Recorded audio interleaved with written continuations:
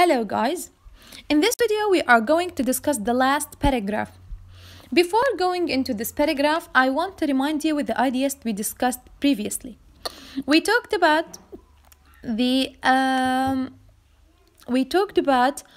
opportunity you can have if you want to visit the space. We said that there is a company can offer you this journey if you afford the amount needed.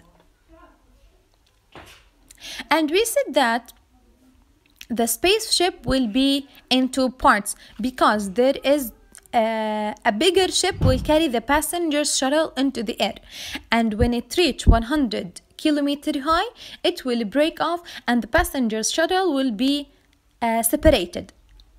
And we said that passengers can enjoy the feeling of zero gravity because in the space there is no gravity. Okay. Another possible method of launching people into space is a space catapult. It sounds dangerous, but is an idea that goes back to Sir Isaac Newton in the 18th century.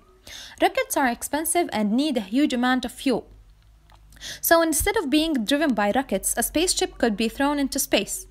However, humans might not survive the force needed to send them into the stars. Okay, so Sir Isaac Newton in the 18th century, he came up with an idea to send people into the space. What was this idea? This idea was to use space catapult، يعني يستخدم المنجنيق. إيش هو المنجنيق؟ To use the power of the people to send the spaceship into the air or into the space.